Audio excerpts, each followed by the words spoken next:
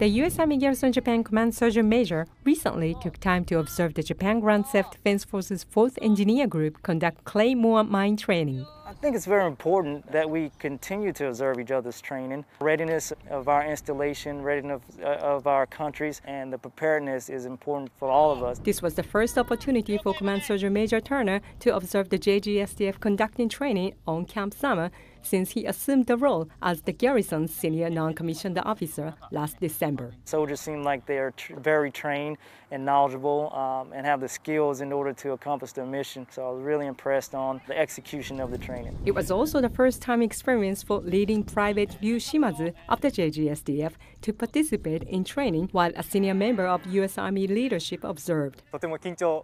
I was nervous to be observed by someone in such a senior leadership position, but I think I was able to execute because of some of the tough training we've previously gone through.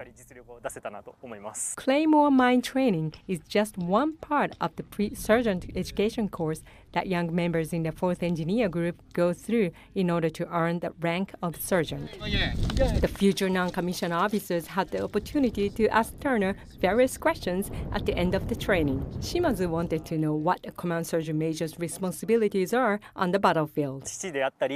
He said that no matter where you are, on base or on the battlefield, you have to take care of your fellow soldiers and support them in every way. I would like to take his advice and apply it in order to grow and become a good sergeant in the JGSDF.